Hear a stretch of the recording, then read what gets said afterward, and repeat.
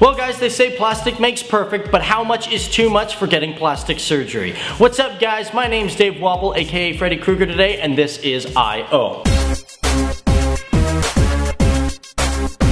So today we're going to be talking about Monique Allen. She's been popping up all over news feeds and of course on YouTube. People have been talking about how she's had over 200 plastic surgeries. We're talking 23 nose jobs, 9 boob jobs, several things done to her back and butt, and of course spent over hundreds of thousands of dollars just to get some silicone. See, the thing that bothers me is I always wonder, how does somebody spend hundreds of thousands of dollars without racking up the debit cards? Well, apparently Monique, she goes all the way to Tijuana every single time she feels like doing something new. So recently she's gone to see John the Butcher, an infamous plastic surgeon named John Reginald Brown, and he's basically said to her that she can't have any more jobs done. Now that she's come to terms with the fact that she can't get much more done, she's come to realize that, hey, maybe what she has is actually an addiction. Now that it's causing so many problems with her, what kind of problems? We're talking circulation problems, we're talking back pain, half of her skin on her legs is dead, in which she has to cover up with makeup. See, now she's coming to the realization that all these plastic surgeries have actually ruined her body,